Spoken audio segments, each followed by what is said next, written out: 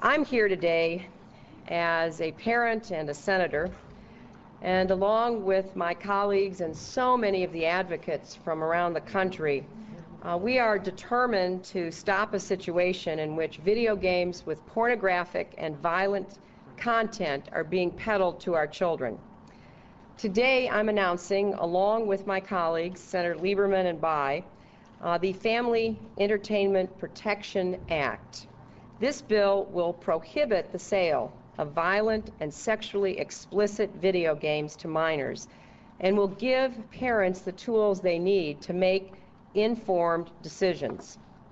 Now, as the holiday season is upon us, this is a particularly important time to raise awareness of this issue.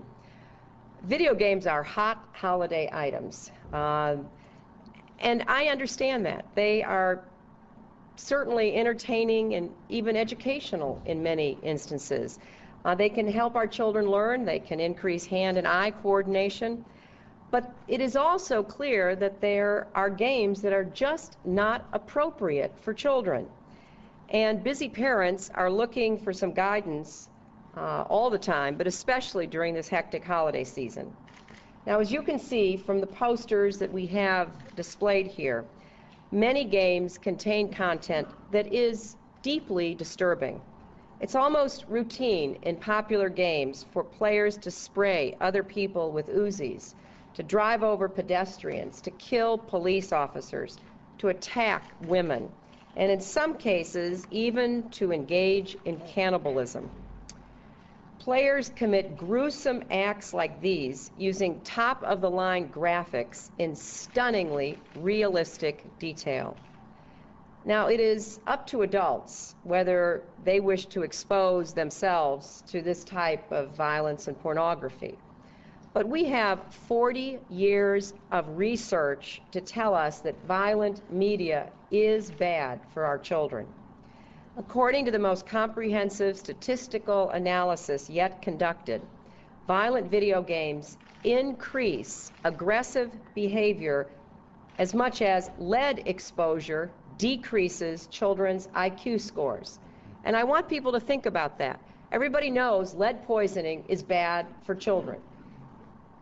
Oh, I want everybody to know that exposure to violent video games is also bad for children. There was testimony before the Senate Commerce Committee in 2000 that playing video games, violent video games, accounts for a 13 to 22% increase in teenagers' violent behavior. Yet we know that such games are easily accessible. A recent study by the National Institute on Media and the Family found that children between the ages of 9 and 14 were able to purchase M-rated video games nearly 50% of the time. Furthermore, nearly a quarter of retailers didn't even understand the ratings they were supposed to enforce, and only half of the stores surveyed train employees in the use of the ratings. Well, we need to do better, and that's why we're introducing the Family Entertainment Protection Act. And let me be very, very clear. This legislation is not about government censorship or regulation of content. Quite simply, it is about protecting children and empowering parents. We need to treat violent video games the way we treat tobacco, alcohol, and pornography.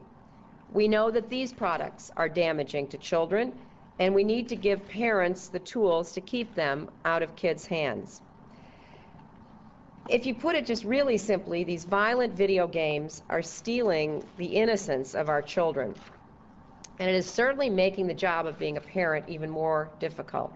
So the time has come to put on the brakes and to just insist that parents know what material is in the video games their children play, and to pass laws with real teeth that will send a clear message that we really do mean business. I'm pleased now to introduce Norman Rosenberg, who is the President and CEO of Parents Action for Children, a nonpartisan network of parents founded by the actor and director Rob Reiner. Parents Action for Children mobilizes parents to stand up for policies that put children and families first. And Mr. Rosenberg has certainly done that in his 30 years of advocacy on behalf of children's welfare. He first came to Washington in 1977 when he fought for the rights of children with disabilities.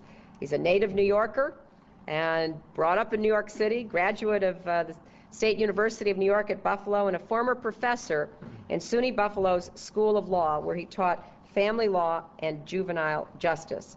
And finally, what may make him even more qualified to be here today is he is the father of twin boys, just like Senator Bayh. So Mr. Rosenberg looks at the effect of violent and pornographic video games on children in a very personal way.